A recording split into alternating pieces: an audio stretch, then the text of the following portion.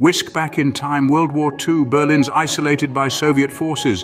The only way to keep the city alive? The Berlin Airlift, an unprecedented feat of logistics and willpower. Picture this, every 30 seconds a plane lands at Tempelhof Airport laden with food, coal, even candy for the kids. More than 2 million tons of supplies ferried in by over 200,000 flights. Imagine the roar of engines, the smell of aviation fuel, the glint of hope.